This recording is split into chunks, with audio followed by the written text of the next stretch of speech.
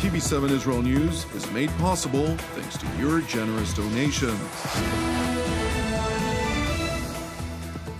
Shalom and good evening. This is TV7 Israel News broadcast to you from Jerusalem. And in today's top stories, Israeli Prime Minister Benjamin Netanyahu stresses the need for Israelis to stand shoulder to shoulder in order to ensure the eternal existence of the Jewish state. U.S. Secretary of State Antony Blinken concludes his Middle East tour today after holding lengthy consultations on seizing the opportunities that arose following the cessation of hostilities between the Islamist organizations in the Gaza Strip and Israel.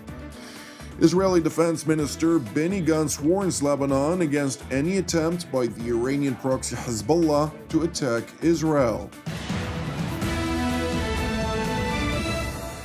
The people of Israel must stand shoulder to shoulder in order to ensure the eternal existence of the Jewish state.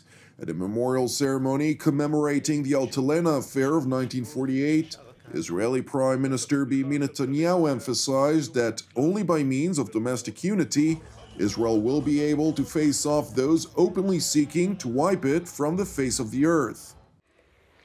אתגר העמידה מול אלה שרוצים למחוק אותנו מעל פני האדמה, מול איראן וגרורותיה וגם אחרים. האתגר הזה רחוק מלהסתיים. רק בעמידה משותפת, יחד, כתף אל כתף, נבטיח את קיומנו וגם את עתידנו. Netanyahu went on to stress Israel's declared and unrelenting resolve to protect itself from any adversary seeking to harm it, both foreign and domestic. הקינו את ארגוני הטרור, אותם ארגונים שמבקשים להשמידנו, מכה קשה ביותר. במקביל לחזית הזאת, עמדנו בחזית שנייה, מול פורעים שזרעו אלימות בלתי נסבלת בערי ישראל. דוברי החמאס התסיסו את האזרחים הערבים לפרום את דו-קיום בערים המעורבות, הם מכנים אותם ערביי 48. גם על הפרעות הללו התגברנו והחזרנו את השקט והביטחון, אבל גם כאן נצטרך להשקיע מאמצים רבים נוספים כדי להבטיח שבפעולות תקיפות נגד כל פרעות עתידיות, וכמובן גם כדי להשיב את מרקם החיים בין יהודים וערבים בארצנו. The Israeli leader further mentioned that at the height of battle, during Operation Guardian of the Walls that lasted for 11 days, between the 6th and the 21st of May, anti-Semitism reportedly reared its ugly face around the globe, including in Europe and the United States, in the guise of legitimized criticism of the State of Israel.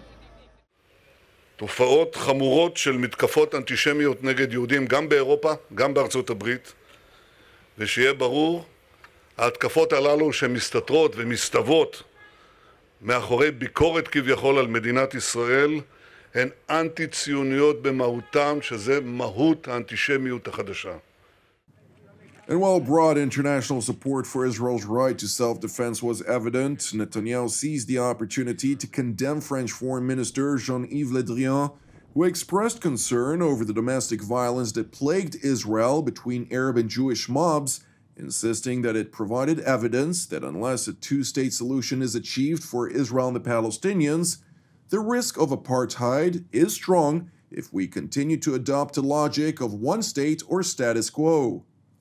רבות ממדינות אירופה תמכו בזכותנו הטבעית להגן על עצמנו מפני ארגוני הטרור הקיצוניים. אבל כאן, גם כאן, היו צלילים צורמים. אני מבקש להשתמש בפורום הזה כדי להביע מחאה חריפה נגד ממשלת צרפת על ההתבטאות המקוממת של שר החוץ הצרפתי בראיון בטלוויזיה. השר אמר שישראל עלולה להפוך למדינת אפרטהייד. טענה מחוצפת, כוזבת, שאין לה שום יסוד. במדינת ישראל כל האזרחים שווים בפני החוק, בלי קשר למוצאם. מדינת ישראל היא המגדלור של הדמוקרטיה וזכויות אדם באזורנו. הדמוקרטיה היחידה האמיתית באזורנו. כך תמיד היה וכך תמיד יהיה. ולא נסבול שום הטפות מוסר צבועות ושקריות בעניין זה. It is interesting to know that Foreign Minister Jean-Yves Le Drian, who made his remarks at an interview of the grand jury broadcast by RTL and Le Figaro on Sunday, the French top diplomat maintained that the pro-Israel policy that was followed by President Donald Trump was starting to disappear, and that the Biden administration was seemingly altering Washington's position with regard to the Arab-Israeli conflict. Meanwhile, U.S. Secretary of State Antony Blinken concluded his Middle East tour today after holding lengthy consultations on seizing the opportunities that arose following the cessation of hostilities between the Islamist organizations in the Gaza Strip and Israel. Securing the ceasefire was important, particularly because of the devastating toll violence took on families on both sides. But we see the ceasefire not as an end, but as a beginning, something to build on. Secretary Blinken further highlighted the need to advance with the reconstruction of the Gaza Strip, all the while ensuring that the Islamist Hamas organization does not benefit from the vast amounts of money that will be poured into the enclave which it controls. Here today in Amman, my conversation with His Majesty touched on, again, a range of topics, including the urgent work we need to do together to meet humanitarian and reconstruction needs in Gaza, while ensuring that the Palestinian people, not Hamas, benefit from this assistance. Our meetings today in Cairo and Amman, indeed this whole trip, reflect a fundamental reality. If we want to avoid a return to the harrowing violence of recent weeks, the countries of this region need to help and support one another. Meanwhile, in Gaza, the political leader of the Islamist Hamas organization, Yahya Sinwar, welcomed Arab and international pledges to help rebuild the Gaza Strip and cynically vowed that he will make sure that no penny goes to Hamas or its military wing, the Izz al-Din al-Qassam brigades. In a press conference from Gaza City, the Islamist leader also seized the opportunity to warn the international community over Israeli sovereignty in Jerusalem, insisting that unless the world does something about it, a religious war is bound to erupt. إن لم يهب العالم أجمع لوقفها ووضع حد لها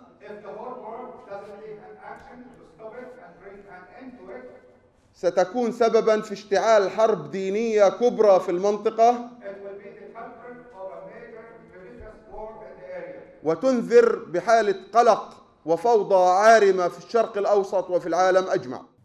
Meanwhile, in Jerusalem, Defense Minister Benny Gantz leveled a warning at the Lebanese leadership in Beirut that while Israel is not eager to go to war, any form of hostility directed at the Jewish state will bring about shocking consequences. Speaking at a memorial ceremony for the fallen of the First Lebanon War, Minister Gantz further highlighted the disheartening situation which turned Lebanon from a Mediterranean gem into a safe haven for terror organizations.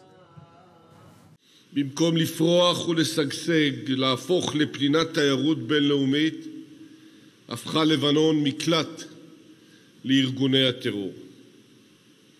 אז היו אלה בעיקר טרוריסטים פלסטינים, וכיום ארגון הטרור הרצחני של חיזבאללה, הממומן ומופעל על ידי איראן.